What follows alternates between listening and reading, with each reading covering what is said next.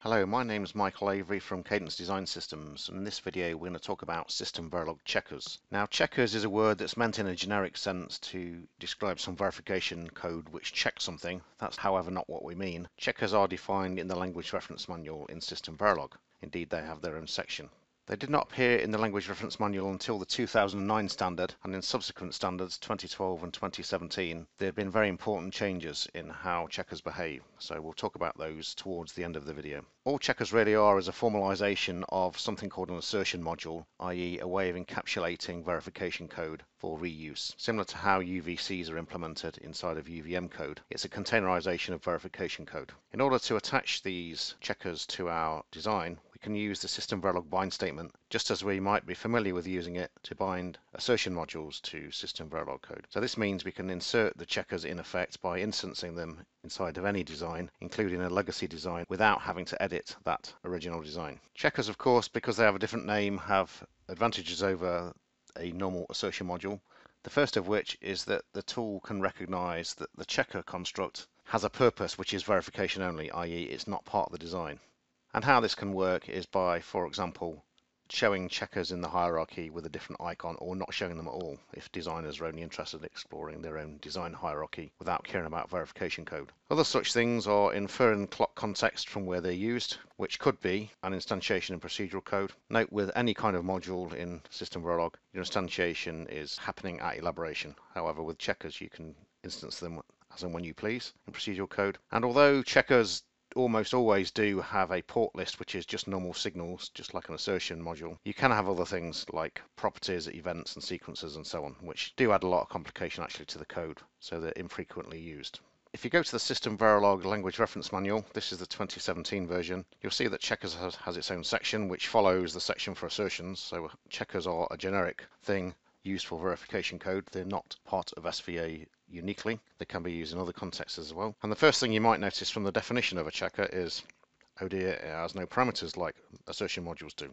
Now, although if you don't have parameters, that's not a big issue. If you do have parameters, or you wish to give the effect of having parameters, then it can create a lot of complications, and unfortunately it can be differences in between versions of the standard, as we're going to demonstrate later on in this video. So first question is, why would we bother having a checker? Because we could just go and write our verification code, our assertions, covers, cover groups, any auxiliary code required to help to write properties inside of our RTL code. However, it's recommended that you don't put your properties and your auxiliary code inside of RTL code, although that will be perfectly legal and a perfectly reasonable thing to do if that's what you wish. It's recommended you encapsulate all of your verification code inside of what we're calling verification components. So these are just modules with only inputs, and inside of there is purely verification code. That's why they're all inputs. We're not driving anything out of here. So this is exactly like a UVC and a UVM test bench. We just have one of these assertion modules defined containing verification code, and we bind it to wherever it's needed in the design, including legacy designs.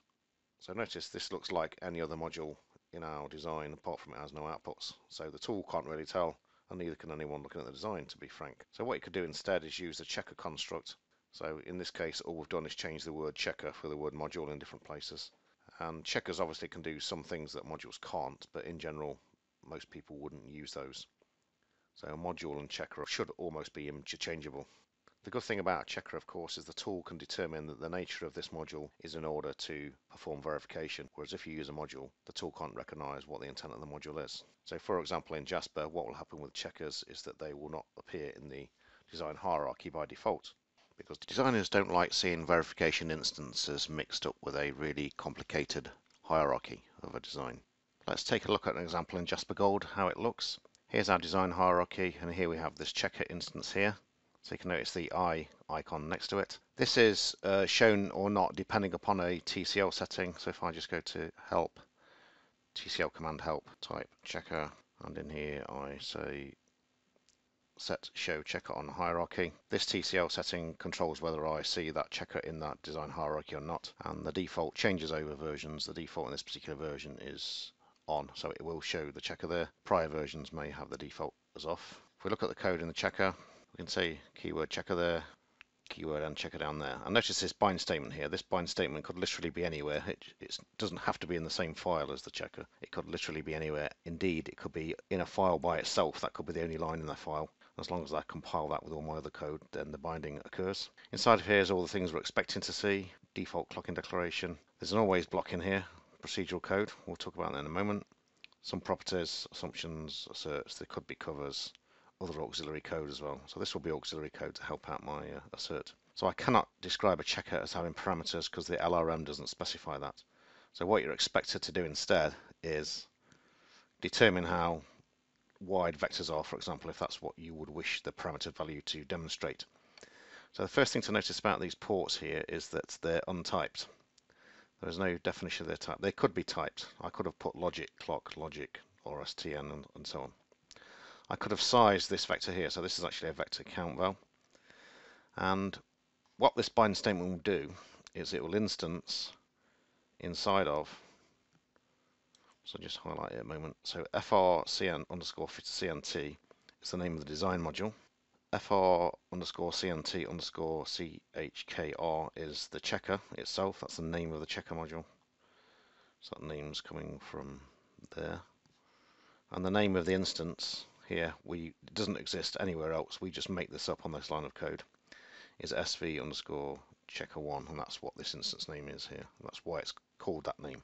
And we're just mapping signals with the same name. In fact, we could do it by association or by named association or positional association. Now, because we've done that, what we're doing is we're mapping. If we go back to the design a minute, so this, you can see in this design that we're binding this to. This output reg CNT underscore val is a vector of some size, determined by whatever that parameter says, and we're binding it to it. But this doesn't give any size information. That's the kind of thing we would pass as parameters. So what we have to do instead is use $bit. So $bits tells me how many bits there are in count val, to avoid me having to pass a parameter, because I can't, because it's not in the LRM. So when I look at this in Jasper, if I look at logic my CHK var, if I were just to highlight this, find related info, signal description, this tells me it's an array of indices 15 down to 0, 1D array. So obviously it's getting its size from this dollar bits here. That's how I would do that. Now, as far as language compatibility goes, so what you have to be careful of here is the different things. So let's firstly take the procedural code. This is an always block. Now this only works because I've compiled with the 2009 standard. So if I were just to search the message log for analyze, the command to compile the files, I've said -SV09, meaning I want to use the 2009 standard. If I hadn't have said that, if I had said -SV12 or -SV17, that will be a syntax error, because if I were to look in the language reference manual, this particular version is 2009, that's the name, the standard. If I go to checker procedures, it tells me that an always procedure may contain an always procedural block and a final and an initial, and gives example. If I go to the 2017 standard, I go to checker procedures, it tells me the following forms are allowed: always comb, always latch, always FF, and not always by itself. If I was wishing to compile this with -SV12 or -SV17 for the 2012-2017 standards, I would need to change that to always underscore FF. So that's an incompatibility between 2009 and subsequent versions. Another incompatibility is between 2009 and 2012. So in 2012 onwards, I can make this input, so I can do this. I can define my checker as having directions. I cannot do that in the 2009 standard, so that will be a syntax error as well. So there's two incompatibilities between standards there in checkers. So that's procedural code. You have to be careful what form of always you're using, depending on which standard. And if you'd wish to specify direction, you have to make sure that you compile with a standard that supports that, i.e. 2012 onwards. So as we said in Jasper Gold, if you have a checker in your design, then the tool will hide that in the hierarchy by default. Let's see how things behave in the Cadence Simulator, which is called Excellium. So you'll notice these green ticks here. The reason for this, if I click it and send that to the source browser, is that I've made this a checker. So I could have replaced the word checker with module here and end checker with end module, and it will behave exactly the same, other than I wouldn't see that green tick. So the green tick indicates it's a checker, and that makes it obvious to any reader and the tool itself that this is a verification module, not part of the design. So what we talked about then as a summary is the motivation for having checkers, a way of encapsulating verification code in a way that the tool can recognize is there for verification. Problems we might get between different standard versions, how to work around the problem of having no parameters and checkers, and hopefully you'll find this useful. Thank you for listening, and goodbye.